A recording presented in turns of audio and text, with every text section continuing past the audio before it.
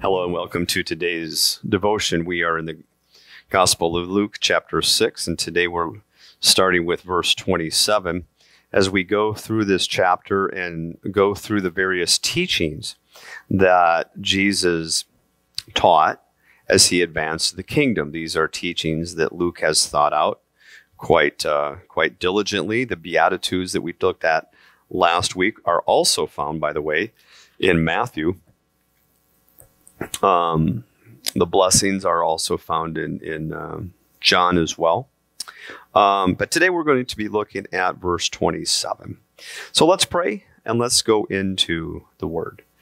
Lord, thank you for your word and for your faithfulness in revealing it to us. There are times in which we have read your teaching, have heard your teaching, have even heard pastors give sermon after sermon on your teaching, and yet not quite got the full extent or understood the full extent of what it meant. And it's not until you, through your Spirit, bring us through certain circumstances and the timing is right that you reveal the deeper meanings of your teaching.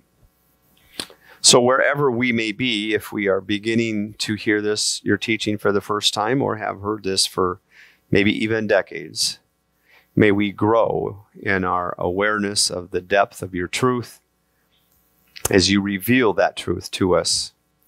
And this we pray in Jesus' name. Amen. Verse 27, Jesus says these to his disciples. Now remember, verse 20 states, then looking up at his disciples, he said, these are not teachings that are what we have in our culture, life coach teachings, inspirational teachings. These are not that. Are they meant to add to one's life? For sure. But a life coach is somebody that you hire because you think they can inspire you or work through a block in your life or a hang up in your life or something of that nature. And there certainly may be some benefit to that. But this is not that. This is teaching that you build your life upon. It is the foundational teaching for one's life. It is the teaching that comes and is revealed regarding the truth of it only through discipleship, not through consumership. You don't buy it. You don't take a seminar and do a weekend retreat in order to learn the mysteries of it. God reveals it to us individually and collectively in his own time, in his own way, and in his own methods. As such, as disciples then, that want to know the kingdom, that have pledged ourselves to learning of the kingdom, he says in verse 27, but I say to you who listen, love your enemies. Do what is good to those who hate you. Bless those who curse you. Pray for those who mistreat you. Stop. 2 verses need some unpacking.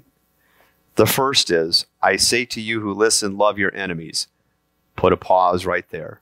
Our culture has no idea what the word love means. We assume it has everything to do with emotions. And while emotions may be part of it, that is not what constitutes love. Love is the will for good and the commitment to the good of another.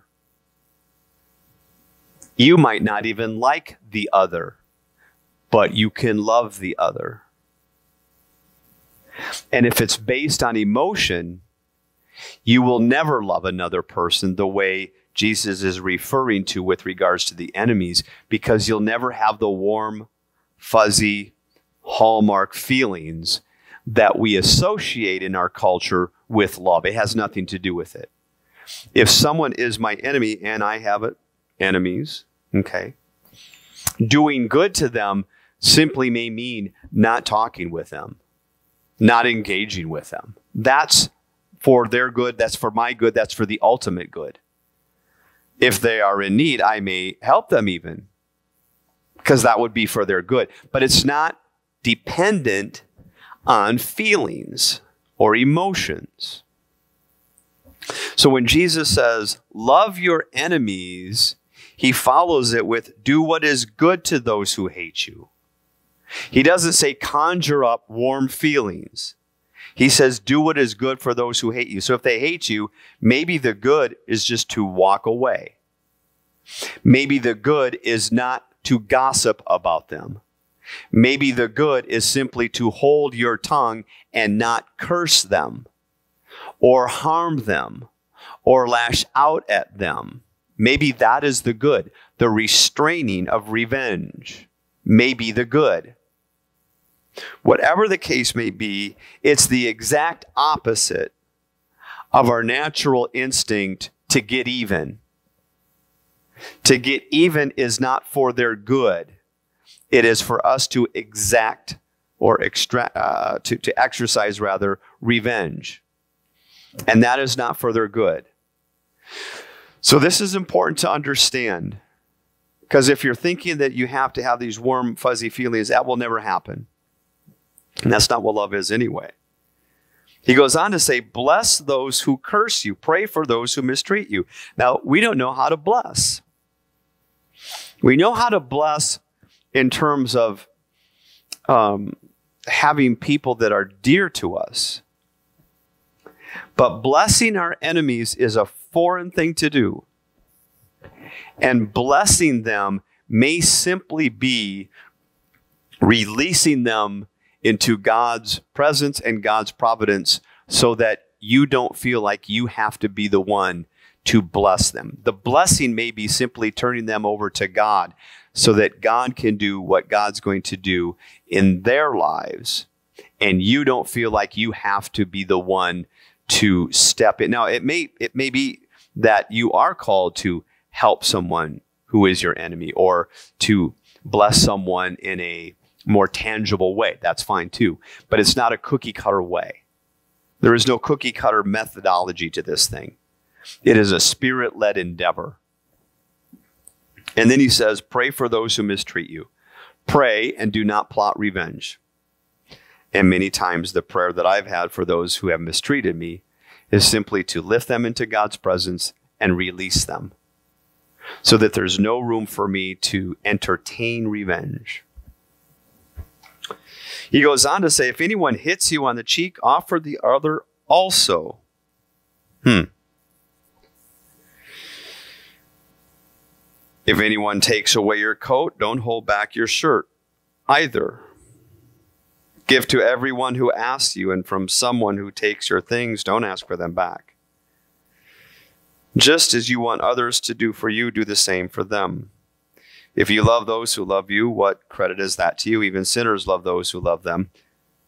Now, let's just take a pause. This is not a legalistic command. It's not a law. What is it? It is a teaching. It is a spiritual posturing. For example, if anyone hits you on the cheek, offer the other also. If someone hits me, strikes me on the cheek, my implementation of this may simply be to refrain from striking back. Or perhaps what God is actually calling me to do is to strike them down so they can't strike anyone else. The point being, though, is that you're not extracting revenge. It's not a rule.